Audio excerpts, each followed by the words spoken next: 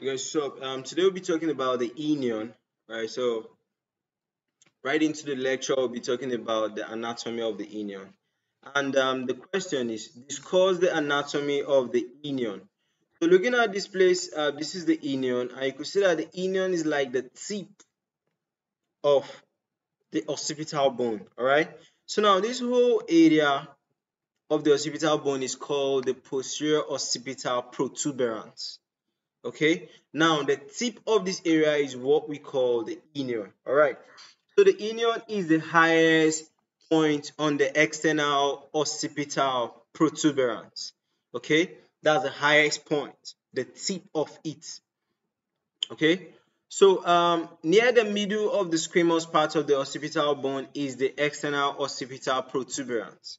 Okay, now the highest point of this external occipital protuberance is referred to as the inion. All right, so looking at this, if this whole place is the external occipital protuberance, what is the highest place? The highest place is this. Now tracing it down is where you see the inion.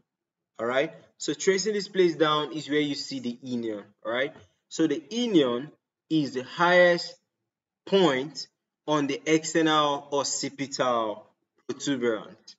Okay, so guys, that's it about the anatomy of the inion.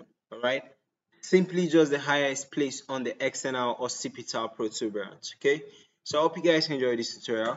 See you guys in the next one. Bye for now.